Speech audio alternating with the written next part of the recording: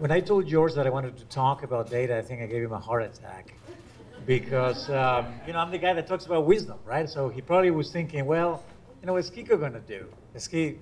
And actually, in my TEDx talk, what I say is wisdom is the rooftop with the beautiful views, and data is the basement. So probably you were thinking, probably a wrong talk for Kiko.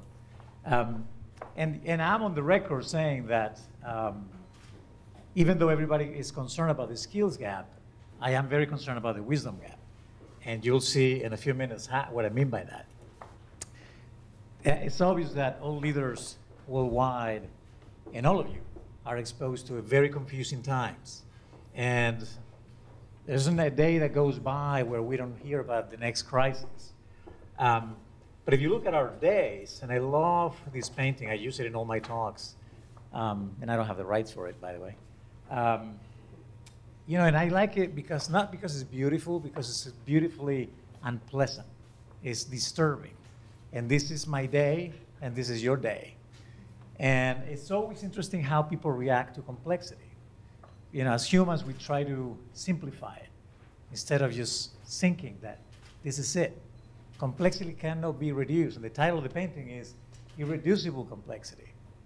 And if you are looking for simplicity, that is different. That is higher understanding.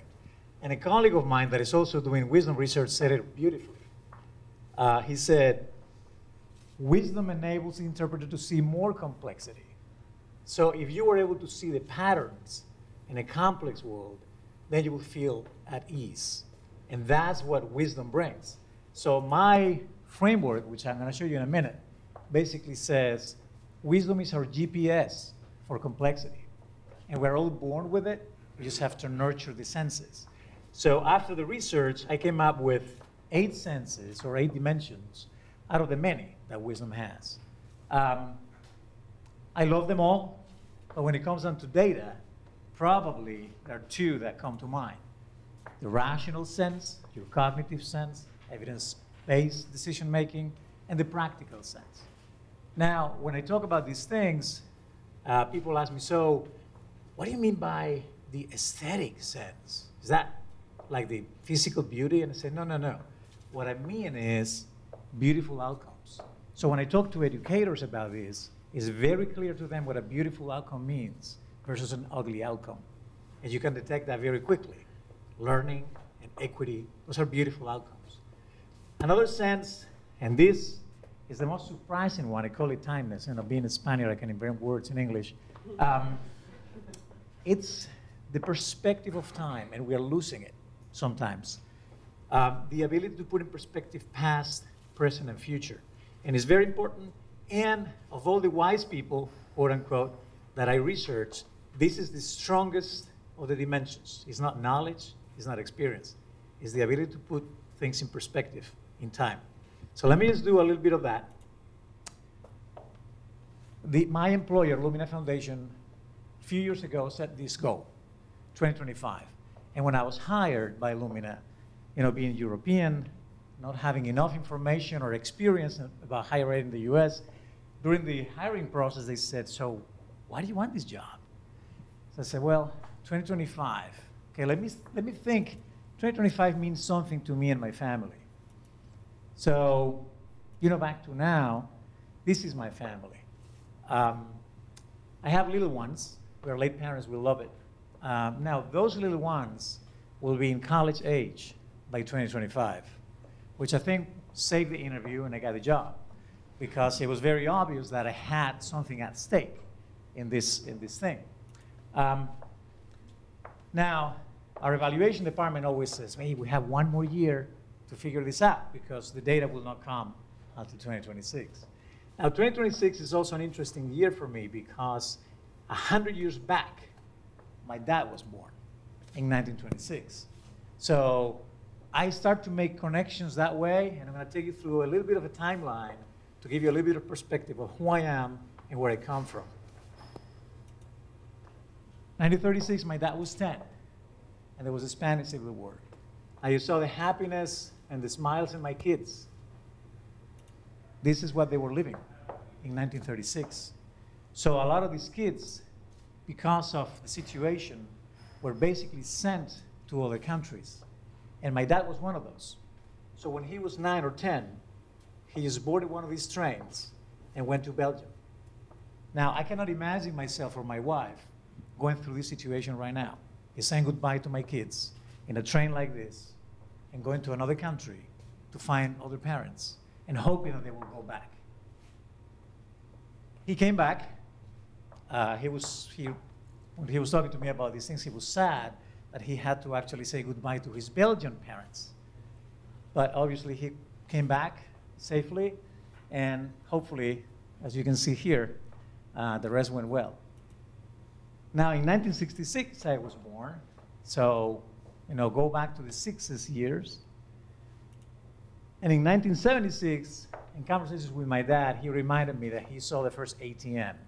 And I'm going to make you a little bit of a trip through technology, because data has a little bit to do with that. Funny that my first bachelor's degree is in IT. And I had a lot of conversations with my dad about technology and how he not really appreciated it after all he went through. But at any rate, 1986, that was my college years. And then I was exposed to this thing. Actually, that's how I learned computers, with that thing. 2001, my dad passed, and the iPod was launched, right? So how amazing it is that my dad didn't even see this stuff. Now, I remarried in 2007 with my wife, Susanna. The iPhone comes out. And as you probably remember, since the iPhone launched, everything has changed. Everything. The internet is in our hands now, and a lot of things are happening that we couldn't even imagine. Now, I got that thing for my wedding gift, which was interesting. In 2008, my first is born in Boston. 2010, the first iPad comes out. In 2011, my second one is born.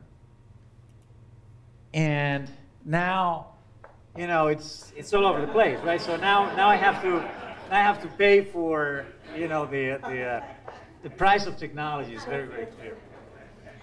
Now, funny enough, in 2015, Alexa comes in, and I don't know whether you have ever heard of that, but it's this little piece of technology that Amazon puts out there, very similar to Siri, but you put it somewhere in the middle of your living room, and you ask questions, and you address Alexa. So I put it there, I just play, and say, hey, Alexa, how's the weather today? And, has a great voice recognition, tells me the story about the weather of today. My kids' first reaction is, where is Alexa? Like, is it inside? But immediately they got how to do this. And I will never forget this. I'm sure I will remember this for years to come. The first question they ask, Alexa, can you make breakfast and clean my bed? It's like, oh, Jeff Bezos, you have work to do, my friend. Because I don't think these generations really understand, is weather information enough. Now, the real story here is that you look at the curve of progression, and it would be a pity if we don't take advantage of technology. So I'm a big believer that in this progress, and knowing that my dad lived years where the curve was not that steep, there has to be data out there that we can use for good. Now back to Goal 2025, and this is what the foundation talks about all the time. Part of the reform we need to achieve is higher education. And many people say, well, that's very oxymoronic, changing higher ed. Now, if you look at the picture, it's quite telling that we live in an era of technology and change, and we are in the business of changing higher ed. So good luck with that. Now, another Spaniard back in the 1600s said something very interesting that, if you talk to sensible people, you may get through, but you may want to just add something to the conversation just in case they don't get you, right? So we're adding data to the conversation. And we started to talk about the economic imperative of this education attainment gap, particularly in the US. We're just focused on the US. So you look back at that. Now look back at this. And the red line is routine occupations. The blue line is jobs that are non-routine. And if you look at the bands, and those bands represent economic hardship, economic crisis times. Now, look at how we are losing those routine occupations very fast, and how technology, that progress in technology, is claiming and asking for new types of jobs. Now we have projections done by the Georgetown Institute of Education and Labor, Higher Education and Labor, and you will see that the projections we have right now are basically telling us that people will need in the US something beyond high school. There's no question in our mind. Now, if you're not a pie chart fan, this is another type of visual, but it's the same story, right? Most of those jobs will require post-secondary education. If you look at it from an economic perspective, if we were able to reduce the attainment gaps, we will be adding to the economy $2.1 trillion, which is not bad. We have the value of a college degree in many different forms and shapes. And there's also what we call the moral imperative. Look at the income level. If you are a wealthy kid, you will graduate from college. If you are not, it's not likely that you will. And that has nothing to do with other than your income level. And we have enough data to say, we can predict that if you were born in the lower quintile, you're going to have a hard time graduating from college for many different circumstances. I'm going to leave you with this one, and then we can just move to challenges at the end of the day. This is the distribution of people that were born in the lowest quintile. And you put them all in the map. And if you don't have any higher education in America, look at what happens to you. You stay in the lowest quintile.